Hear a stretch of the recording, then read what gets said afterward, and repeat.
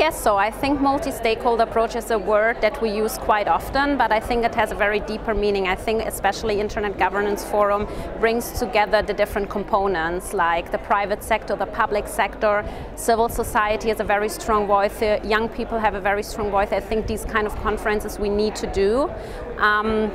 Obviously, what's the impact? But we meet so many people here exchanging contacts, networking. So I think this multi-stakeholder approach is the only way to go forward and try to include everybody in the discussion. Because when we're talking about internet governance, it affects all of us. And I think we need to give a platform to minorities to try to, government and also have the chance to talk to, for example, industry representatives.